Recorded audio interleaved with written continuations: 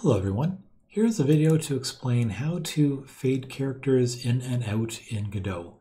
It can be very useful at times to be able to make characters turn invisible or partially invisible, and it's not as straightforward as you might think to be able to do that. So this is a bit of a tutorial to explain how to implement this useful special effect, and alright, on to it. Alright, let's get started. Let's begin by creating the character that we're going to turn invisible. I have here a file that I exported from Blender. That's going to be our character file. Let's drag that on top of Node 3D, the root of our scene, so it appears in our scene. And now let's create a node that's going to be the root of our character. Let's create a new Node 3D. Make this character model a root of our character, and let's change that name to Minotaur. Okay, right now, this is just a part of our scene. We want to turn this into a separate scene so that we can have multiple versions of this character in our scene. So let's right-click, go to Save Branch as Scene, and we're going to save it as Minotaur in the character directory. This is fine here. And you can see it just appeared right there in that folder, which means that we can put multiple of these guys in our scene. Even drag them directly into the scene like that. Okay, so there's our characters. Now we're going to need to edit the material on this character so that it's possible for it to fade out. So let's save this, and then we'll click on this icon to open up our Minotaur character, and now you can see we're in this scene. Now, by default, files exported from Blender or any other 3D program come in a form where you cannot work with their pieces. We cannot change the material on this as it is. So the first thing we have to do is right-click and click Editable Children. So now it does become possible to see and edit the pieces inside of our file. So if we click on Body here, you can see that the default mesh comes with the material that was exported by Blender, but if you open these little panels here, you can see that nearly everything is grayed out, so we can't work with the material that was exported. We're going to have to create a new one. So that's what the surface material override is for, and this is where we're going to create a new material. Now I'm going to start off by doing this the wrong way just to demonstrate something. Now what you could do is come over here and click on Empty, and click Standard Material, and then click on that to open it up. And this gives you the albedo, which is just allows you to play around with the colors.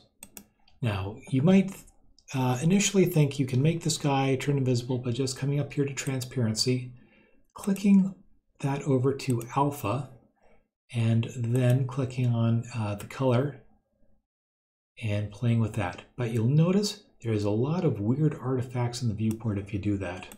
And this comes down to how 3D renders transparency and with the depth buffer.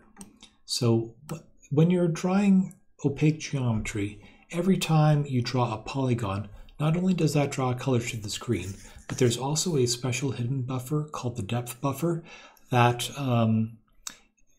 keeps track of how far back in the scene things are, so that if you draw one polygon in front of another polygon, it can consult the depth buffer to figure out whether or not the pixel you're drawing is in front of or behind another pixel that's already been drawn.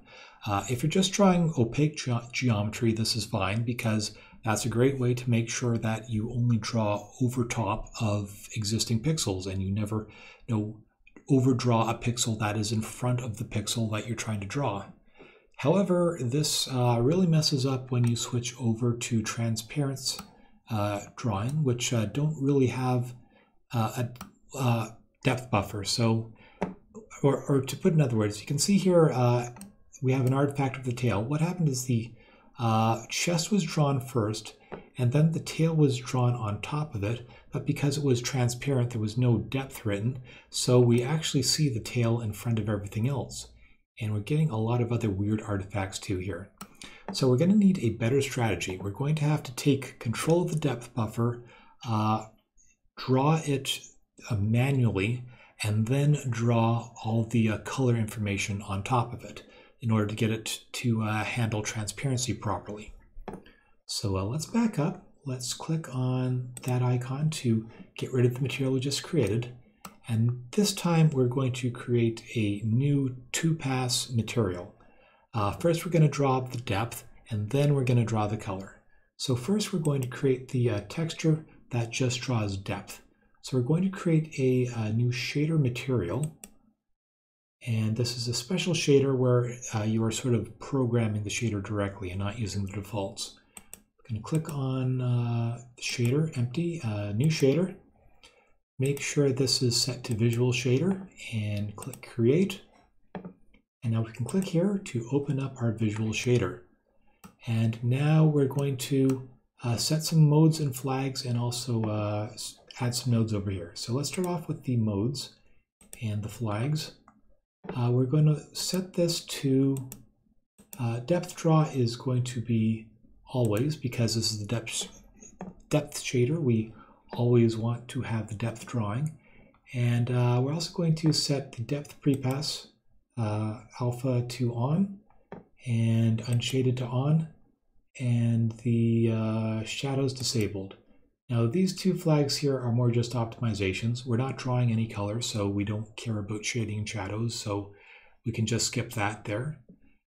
And the last thing we need to do is get rid of all the color information. Right now it's just drawing a default white for every polygon. So let's right click there, come down here to scalar, variables float constant, and we're going to take this 0 and write it into the alpha channel. And there goes all the color. So what we have right now is a shader that is just drawing pure depth information. Oh, and you can sort of see at the edges here where our mesh is sort of occluding the orange lines in the background. So that's how you know that there actually is depth here. It's sort of cutting out stuff that's behind it in the background. And let's see, did I forget anything? Yes, resource. We're going to click this local to scene on. This is going to be useful later on when we have multiple characters in our scene and we want them all to have independent materials.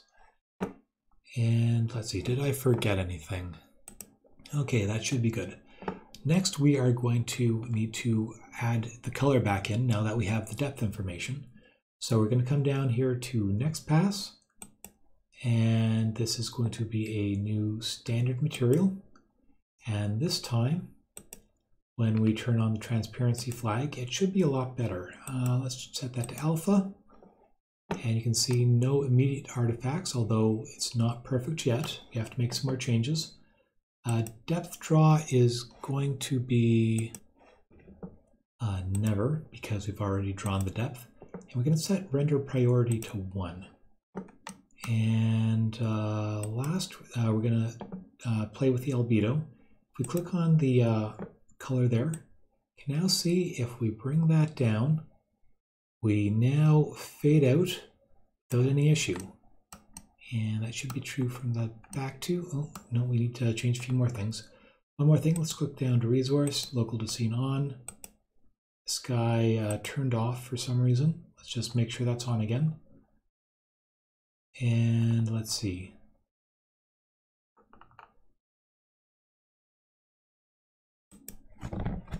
Okay, I just paused there for a second. So I was able to fix that just by clicking that off and on again.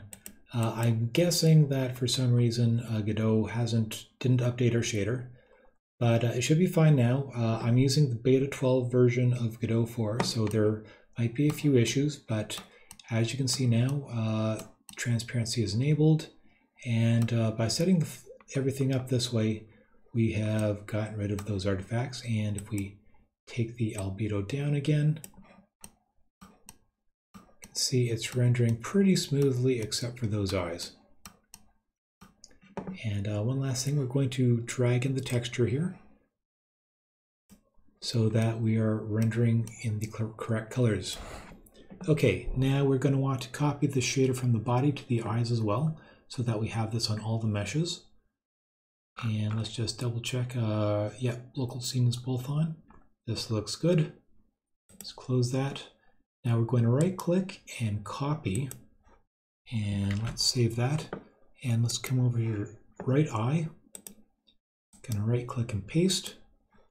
And same here with left eye. Okay, and now we have the same material on all three of these.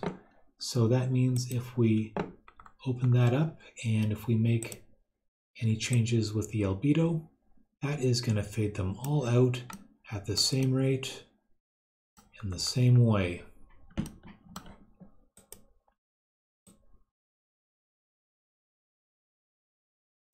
All right, looking good.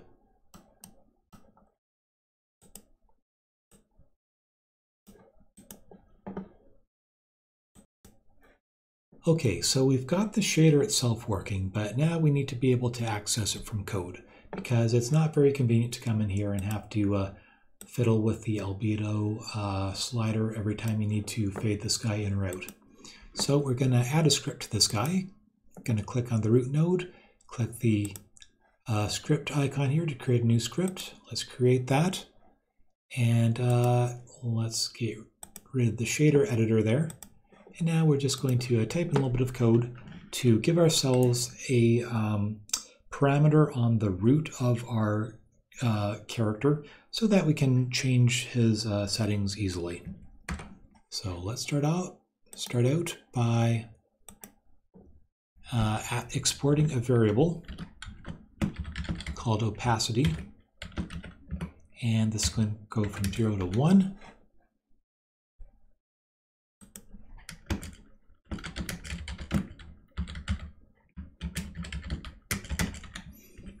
Okay, and let's see.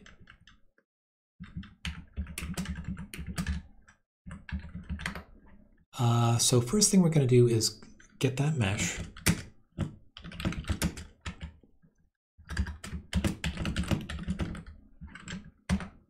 And let's just get the node. So you can see it's sort of buried in the tree here. So we're just going to right click on body and go down to copy node path, and we'll just paste that over there so we know we're getting the right nodes from inside the tree there. Now let's get that material off of it that we just created.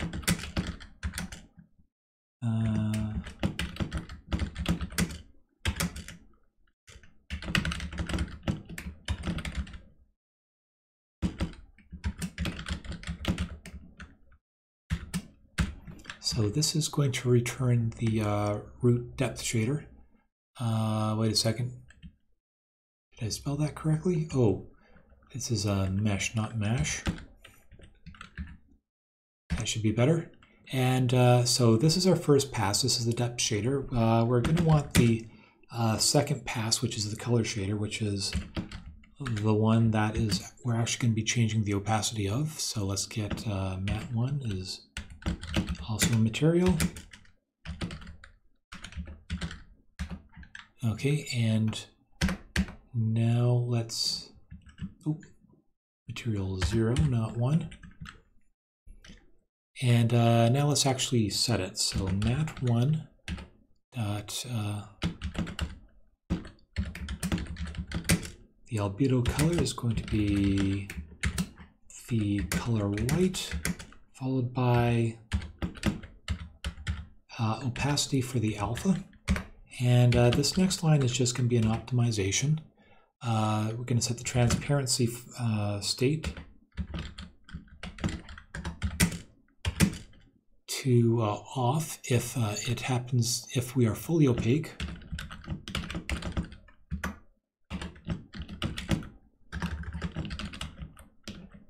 It's going to be transparent. It's going to be disabled if the opacity is too high.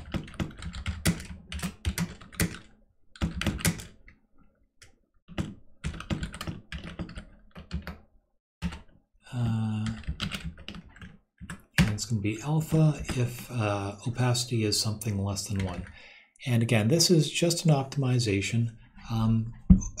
Transparent objects are a little bit heavier. They take a little bit longer to draw. You're probably not noticeable in a scene as small as this one, but if you have like hundreds of these guys, it could be an issue. So we're just going to turn off the transparency if we don't need it. And one last thing we're going to do is we're going to come up here, add another directive, so that we're going to make this a tool so that the process runs even if we're in edit mode. Most of the time, usually this code here would only run if you're actually running the game. But if you add the tool flag up there, then this runs in the editor too. So it becomes possible to see your changes to the model in the editor. So let's pop back into 3D mode and come back to the main scene. And here are our 3 monitors. And if you look over here in the inspector, here's the new opacity property that we added. So if we bring that down, you can see our monitor fading in and out. And if you remember back here when we were setting this up, we made special care to make sure resource local to scene, these were both checked. If these aren't checked, then you're going to find that when you fade one of the opacity sliders, that affects all of them, which is probably not what you want. So just make sure that these flags are both checked, or local to scene is on for both of these. And that means that when you change the opacity slider for one of these, it is going to affect just that one character. Okay, and that is how you make characters fade in and out. This is good for death animations when you want your character to disappear slowly, or maybe you want them to be sort of a ghost or something. However you find this useful in your program, go for it, and I hope you are able to use this to really enhance your programs and do some great stuff. All right, thanks for watching.